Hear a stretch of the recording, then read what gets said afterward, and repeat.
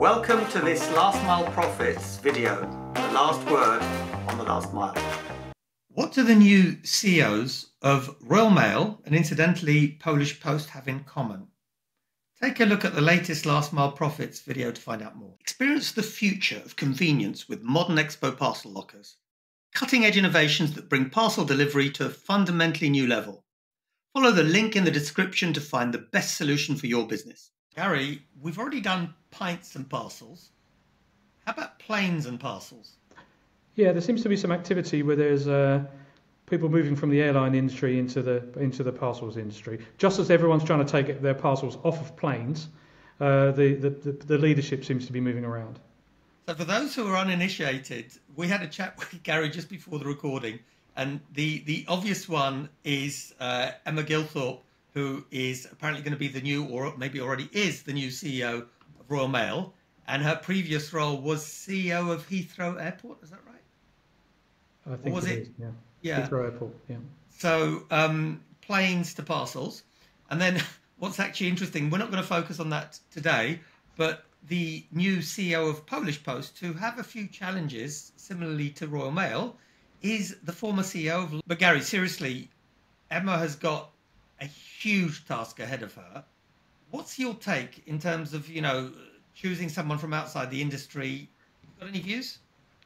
I've got very strong views on this, but obviously Royal Mail is my customer, so I'm going to be circumspect in how I describe them. I don't know Emma at all, and I wish her every success in the role. And as you say, it's a huge job to take on.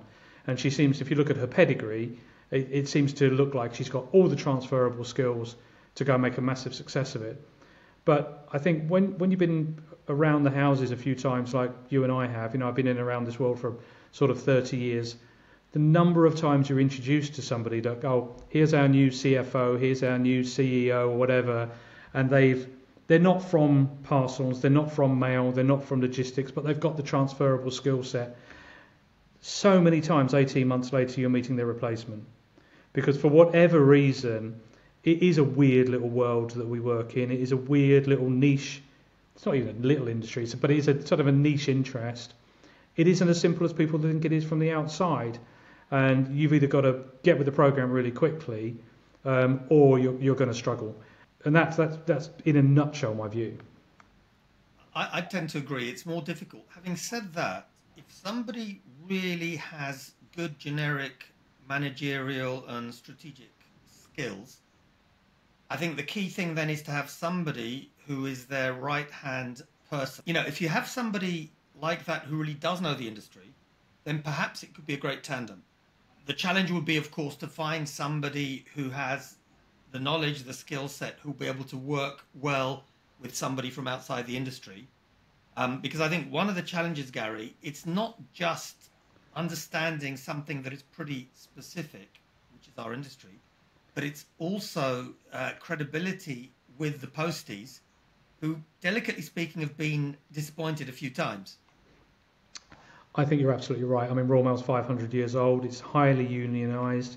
It's very traditional in its way of working, if you like. Many people there have got decades of tenure. And even people walking the streets delivering stuff, and people in the head offices have been there a very long time. When I led a team there, I'd only been in the organisation for 2 or 3 years. The average length of service in my team was north of 20 years.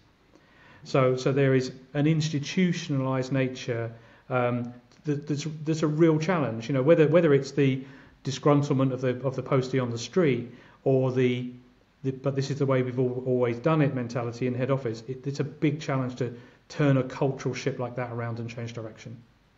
Well, look, Gary, let's see. As you do, I wish Emma all the success possible, partly because I'm one of the guys who retained my shares from the original offering to the public in the UK. Oh, wow.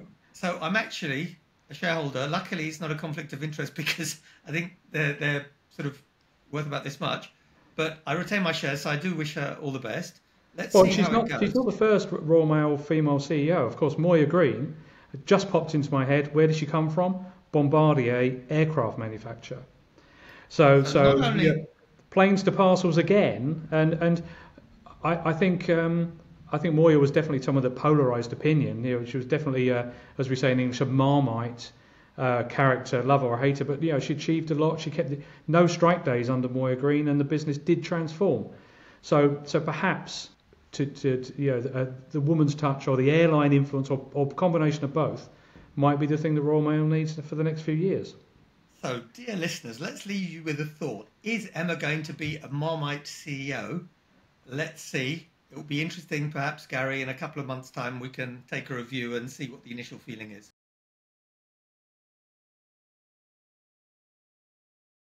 Thanks for watching this Last Mile Profits video. For more up-to-date last mile news and analysis, subscribe to our YouTube channel and follow us on LinkedIn.